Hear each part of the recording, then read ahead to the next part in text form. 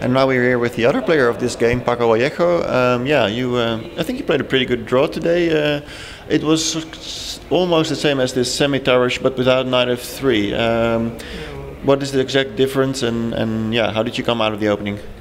Well, actually, I think we were both surprised. I don't know why, but I repeated basically what I played against Hammer. He played rook b1.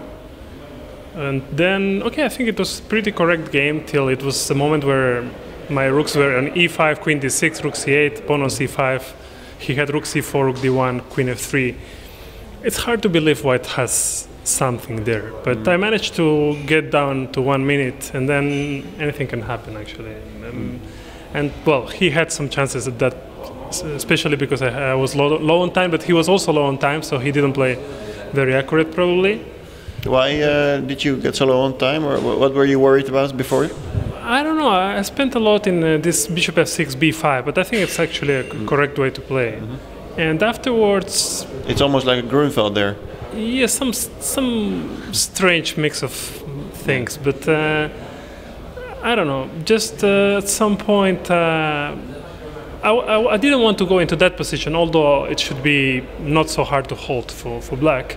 So I thought a lot for a simple move, like when he played rook c1, I could go knight e5 in a couple of minutes. I still spent like 15-20 minutes because I didn't want to go into this position. But this position with time should be easily holdable.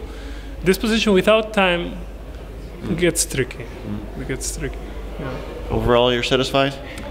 Well, of course, I didn't have any winning chances as far as I know. So, well, draw is okay, and also black with Levon it's not a fun game for anyone. And anyway, and also draw 6 in a row. It's also, I mean, like they started to call me Bayagiri already. But you're still not the only one. No, of course. And I mean, as I said to some people, well, in this tournament, I think everybody has more draws than other results, of course. So I mean, two good players playing against each other, and draw is a normal result, of course. And well, I mean, 3 games to come, and just try to play a little better and maybe to be a bit luckier also. Okay.